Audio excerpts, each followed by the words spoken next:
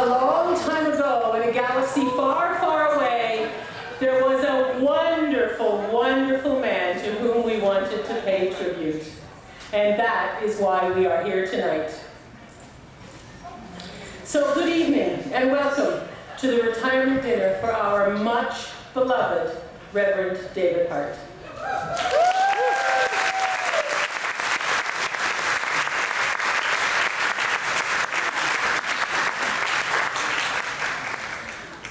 I'll presume to be able to speak on behalf of David and Danielle and Kinza when I thank all of you for being here with us tonight. Is that okay? Can I say that? There were many, many people who attended the roast and toast on Thursday evening, and lots of you were there. The presentations and songs and skits that evening were like a walk down memory lane. Highlights of David and Danielle and cute little Kinza with their BUC exploits and oh my goodness, the things they've gotten into. All of them expressions of love and affection for all three of you wonderful people. That event, like this one, was an opportunity to express our appreciation and good wishes to David and Danielle and Kinza after 25 years of ministry at Bedford United Church. And 25 years is a long time in church circles these days. Usually, congregations get tired of a minister after 5 or 6 years and get off with that one and get on with the new one. But we love you, and we could not have been better blessed.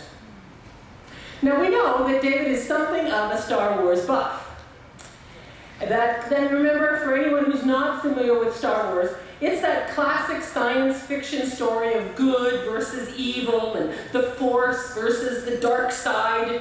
So you might have figured out that the theme and the decorations this evening is a nod to Star Wars and David's interest in all things science and cosmos related. Many people contributed to the organization of the event tonight, and it would be impossible to name them all. So thanks to every single person who has had a piece of the organization and the planning and the presentation for tonight's event. Now Daryl, who wants to fade into the shadow but is nevertheless unable to do so, has really led many of the efforts around David's retirement. He's been very, very involved in the details of tonight's gathering. He's going to give us a little outline of the flow of tonight's festivities, and although he told me not to do this, I'd really like us to show our appreciation for all his efforts.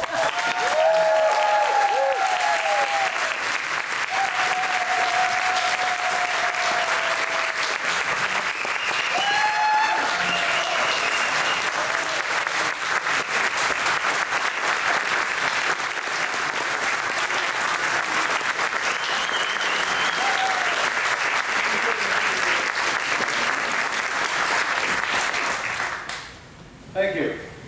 Never thank anybody before the meal. Welcome to the inside of David's head.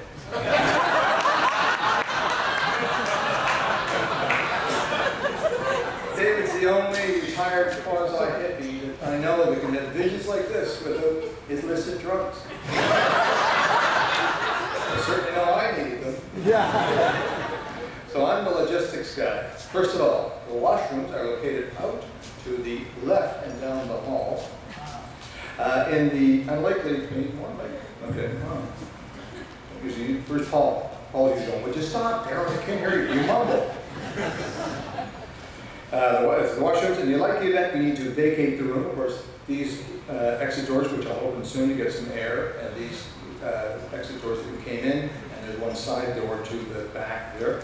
In the event of a medical emergency, staff here will alert contact the security here, and they will call 911 just so they know exactly the directions.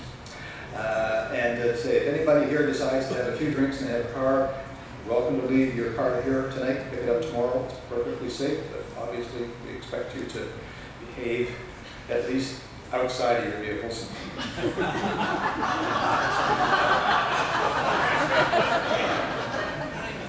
So, inside the program tonight, that I have to give credit was done by my daughter Megan.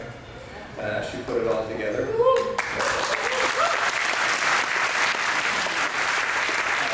You know, there's vegetarian, there's dairy-free options, and they're highlighted in the menu. But if you are a vegetarian or a vegan, there's stuffed quinoa peppers are available when you go to the buffet. Just ask for them and they'll get you one. Same as if you have a gluten allergy, the beef is available without the pastry.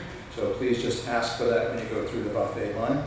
And after the main meal is served, we'll announce when the dessert buffet is open. So please hang tight until we do that. Coffee and tea will be served, and there will also be a station if you want more. The bar will continue to be open during the program, and wine is available at the bar. The wait staff will refill the water jugs and tables, so you can stay well hydrated. And there will be a variety of activities throughout tonight, so please sort of stay close to your seat. It'll be a long program, but we're going to move along as quickly as we can. We're on schedule now. So to start us off, we have a great friend, Reverend Jen Powell, who all of you know has been our family and youth minister here for many years. She's agreed to open us with grace. After that, Tanya or Sean's going to sort of direct us to the buffet and where we have to go. So welcome to Jen Powell.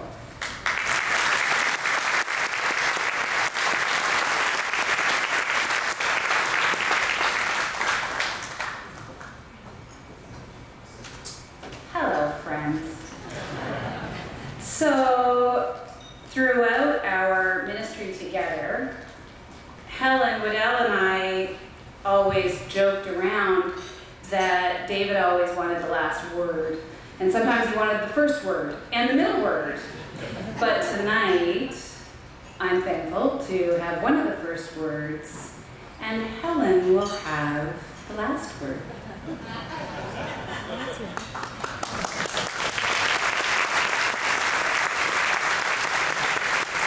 She's behind me now.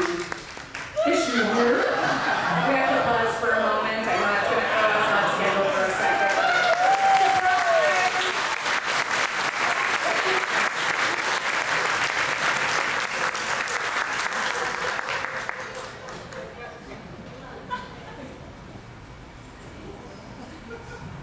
It's very rare to surprise David with anything. It's free. So after a very spirit-filled career throughout which you have embodied Namaste, David, with all of us, you are taking the time to honor the spirit within you and within your family, and for that we celebrate tonight. As we celebrate David, let's celebrate the spirit that is amongst us and within us and in the world. Let's pray. Divine presence in whom we move and live and have our being, we give thanks for the food soon to be before us, the friends and the family beside us, and the love amongst us. As we celebrate David tonight, we give special thanks for him and for his ministry, and we pray that he feels nourished in body and in spirit for the adventures that lie ahead of him and Danielle. We also, God, give thanks and pray for the ministry that is Bedford United Church, that even as David looks forward to and embraces the unknown, so may we, with grateful hearts, we pray. Amen.